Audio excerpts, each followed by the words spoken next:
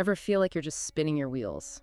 You know, putting in more effort, more hours, but just not really getting anywhere? Yeah, I know that feeling. What if I told you there's another way? A way to achieve more by actually doing less. Okay, now that you've got my attention, tell me more. We're diving into the ancient Taoist concept of Wu Wei. Wu Wei. Sounds intriguing already. We'll be looking at excerpts from the book Taoism Secret to help us unpack this idea. It's all about working smarter, not harder. I'm all about working smarter, not harder. I mean, who isn't, right? Exactly. And this concept was really brought to light by the philosopher Laozi. You familiar with Laozi at all? Oh yeah, definitely. A pretty important figure in Taoism. Yeah. Laozi described Wu Wei as Wu Wei or Wu Bu Wei, essentially meaning by not forcing things, you achieve everything. By not forcing things, you achieve everything.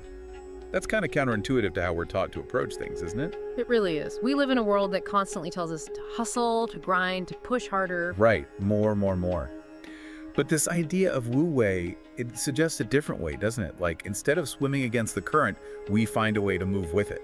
Exactly. It's more about finding that effortless action, that flow state where things just seem to fall into place. Okay, so how do we actually do that?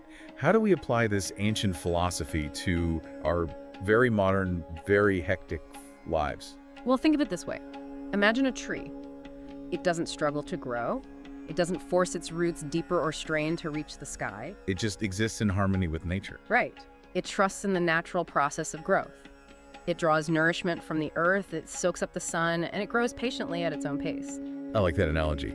So, are we saying that we should all just sit back, relax, and expect our goals to magically fall into our laps? Not exactly. It's more about understanding that sometimes our constant striving and forcing actually works against us. Okay, so instead of wrestling with a problem, trying to overpower it with sheer will, we take a step back. Exactly. We create some space to breathe, we observe the situation, and we trust that in time, the solution will emerge naturally. You know, that really resonates with me. I think we've all experienced that feeling of being overwhelmed by a challenge. Like we're so deep in it, we can't see the forest for the trees. And it's especially true, I think, for people who are constantly bombarded with information, always learning, always trying to keep up. Absolutely. And we try to force solutions, which honestly can just make things worse. 100%.